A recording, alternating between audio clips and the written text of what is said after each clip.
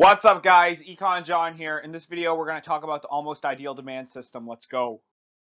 So, what is the almost ideal demand system? The almost ideal demand system is a model which was developed by Angus Deaton and John Muhlbauer in 1980, which serves as an approximation for any true demand system, whether based on theory or not.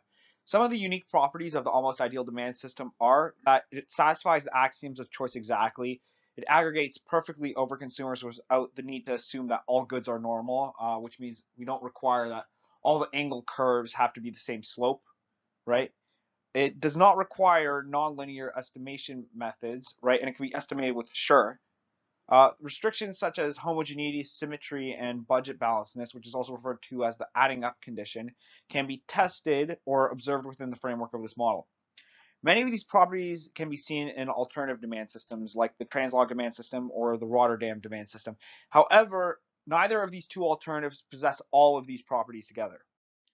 So the almost ideal demand system is a derivation of the price-independent generalized logarithmic cost function, which is also referred to as the pig-log cost function, which is defined as the logarithm of our expenditure function is equal to 1 minus u times log of AP plus u times log of BP, where u goes from 0 to 1, and where log of A, right, that is a homothetic in u cost function, right? Translog cost function. And log of BP, right? That is our translog cost function by A plus this term over here, right? Which is really a derivation from the linear expenditure system. I'm not going to show how we derive it directly, but we do some rearranging when we get into the budget shares. So anyways, since u lies between 0 and 1, we can regard A&P and BP as the costs of subsistence and bliss, respectively. Based on the specification, the almost ideal demand system is defined as the following. So since we're dealing with a logged expenditure function, it's often easier to go talk about budget shares as opposed to demands directly, because we're able to go and really get proportions of income more easily by just deriving with respect to the natural log of these functions. So the budget shares are defined as the partial derivative of our logged expenditure function with respect to the log of the price of good I. That's equal to our budget share of good I, right? This yields our equation to be Wi is equal to alpha I plus the summation of gamma kj times log of p plus bi times b naught, which is times the product of pk raised to the power of k of beta k, right, where k goes from, I guess, 1 to n, right, times this u term. By rearranging the almost ideal demand system, we can identify this ambiguous term as log of m over p, right, m being our expenditure, right, function all over p, where p is just our AP term, right, or logged AP term, right. This is often referred to as the Stone Price Index. It should be noted that often in applied work, some arbitrary price index is used instead, so that's kind of a little bit cheating.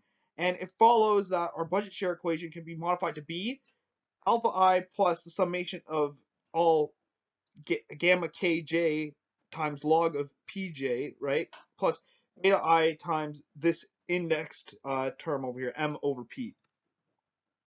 So though the almost ideal demand system is very flexible, we have some restrictions on our parameters, these being mostly due to practicality or mathematical construction. So these are our conditions. Let's just go over what they are. So P1 to 3 is referred to as the adding up condition or budget balancedness condition. This means that our budget shares will sum to 1.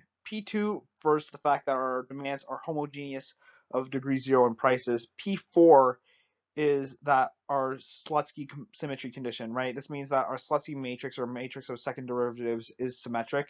P5 is just a general property about all cost functions, this being that our Slutsky matrix is negative semi-definite.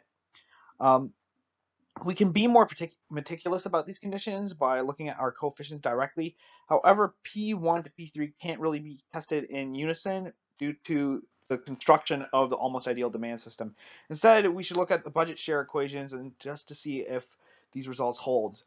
Since the almost ideal demand system is a flexible form, we should have to test for P number 5. That's really the only thing that we should test for using the eigenvalues of our substitution matrix. This is the same if we were testing any other type of cost function or expenditure system.